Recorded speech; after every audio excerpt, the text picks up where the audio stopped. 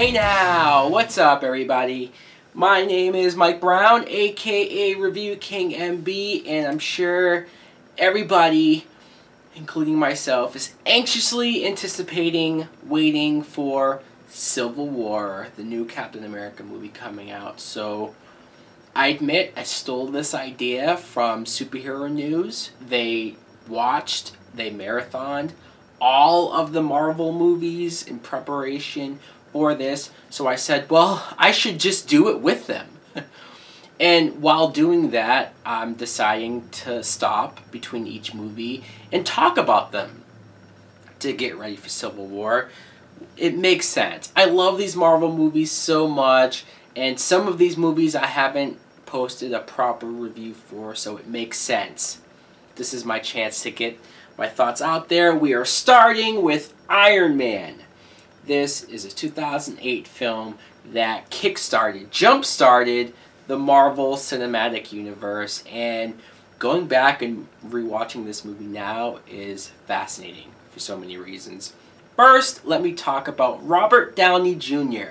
Now, we're so far into these Marvel movies that by this point, it's a no-brainer. It's obvious that Robert Downey is Tony Stark, is Iron Man. There's nobody else that we could think of to play this character who could have been this character this whole time. But in retrospect, when you watch that this movie was made back in 2008, Robert Downey Jr. was so down and out in Hollywood from the drugs and being in jail, and just a big fall from grace. He had been acting for years and years, but just it was going to shit. So the fact that the studio gave him a chance, more importantly, Jon Favreau, who directed this movie, went to bat for him and like begged Marvel to put him in this movie, it almost didn't happen. Because look at the way Tony Stark is written, especially in the beginning of this movie, where it's before he becomes a hero. You see that he's a drunk, he's irresponsible, he doesn't really give a shit about his company and where his weapons are actually being sold to. He's not aware. He doesn't know what's going on in his company, and it's not until at the very beginning when he gets ambushed, attacked, and kidnapped, taken in Afghanistan. I remember seeing this in the theaters. It was 2008. I was like 19 years old, and I had loved superhero movies already by that point. I loved, the cartoons and comic books, but this movie sort of reminded me, it was one of them that reminded me that these films could be better. Just better. The moments where it does have a serious tone, a dark tone. I remember in the theater seeing him strung up and being recorded and just with the bag over his head. I'm like, this is pretty heavy. This almost in some ways hits close to home when you see that his heart was literally taken out and it's being charged by a battery. It's fascinating to see him sit there and recreate the armor even when he gets out and he's actually literally building the Iron Man suit from the ground up, and you're seeing how he does it. With a box of scraps, he creates the suit, and I know at this point we know the suit and we're totally with it, where we buy it.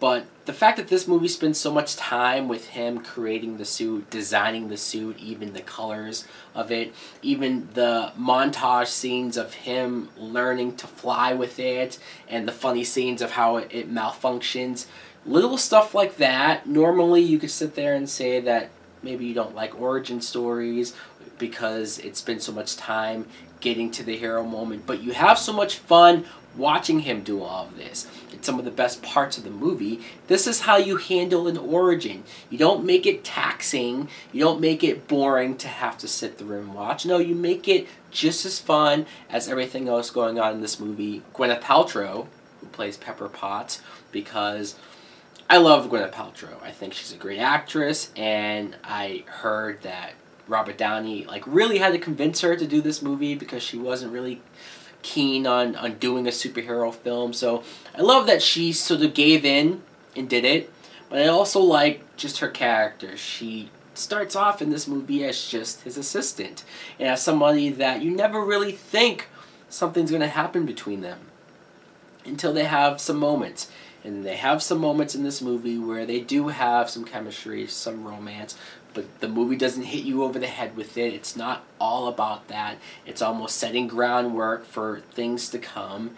And I even love the moment where she has to get in there and go into his chest to change the arc reactor. Funny moment. The moment where she has to sneak into Obadiah Stane's office and finds what she finds, the files. Very tense moment. The scene where she's with Stark at that party and they're on the roof and they almost kiss. They almost have a moment. But then he leaves her there because he gets cut off by Jeff Bridges, and just a bunch of stuff happens to where you almost forget that happens until later on she brings it back up and tells him, yeah, by the way, you ruined the moment and left me up there. Good freaking job. So I feel like for a possible love interest, she's written a little better. The elephant in the room. Terrence Howard does play Rhodey in this movie. I know we're all used to Don Cheadle playing the character now, War Machine.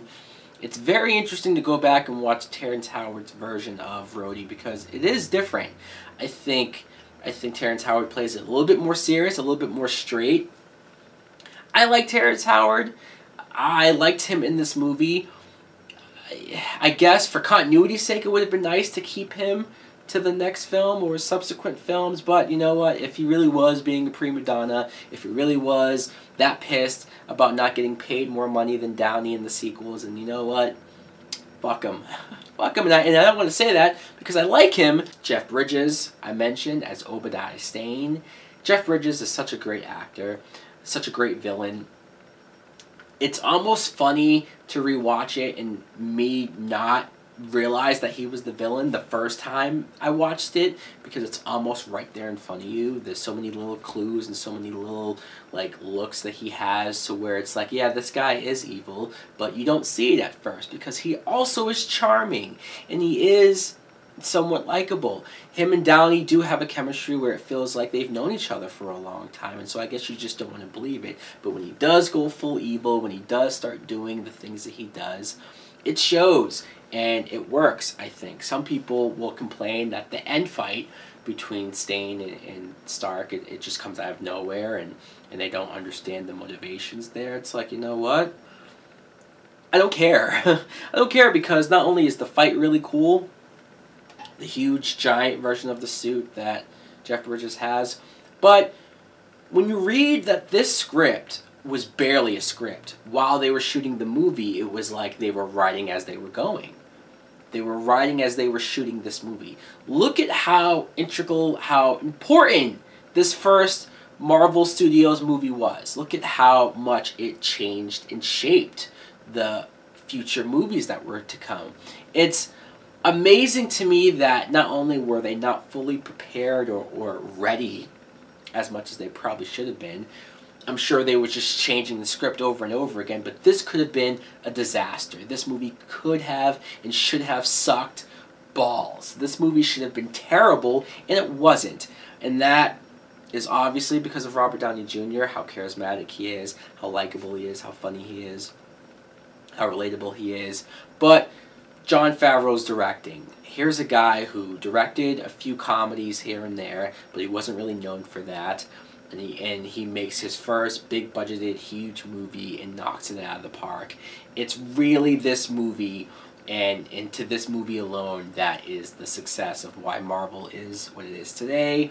And that's why I love this movie as much as I do. I appreciate it as much as I do. So many years later, it still holds up. The humor still works. The CGI still looks good. The action's still good. It's a greatly paced movie. This is still to this day one of Marvel's best movies, if not their best movie. For me, it's in 2 with 3 as far as places go. It's hard. For so many years, this was #1. But I love it. I love it. It's one of the Marvel movies I've seen the most, for obvious reasons. So guys, let me know in the comments below What do you think of Iron Man 1? Is it as good as I say it is? Or do you disagree? Let's talk about this. It's the road to Civil War. It's very exciting. Let me know in the comments below. Thanks for watching. Like, comment, subscribe. Later!